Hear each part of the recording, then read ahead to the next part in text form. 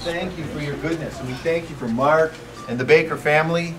And we just thank you for their liberty that you've given them through Christ and in this nation. And Father, we thank you for attorneys who will help and argue the law. But we appeal to you also, Lord God, that you would destroy the works of the enemy. You'd stop this tyranny and this greed and this power trip against the Baker family.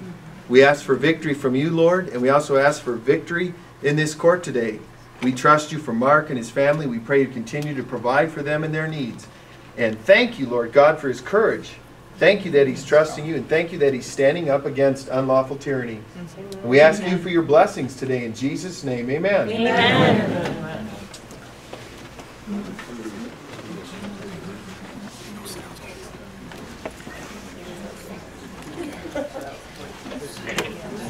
This is great.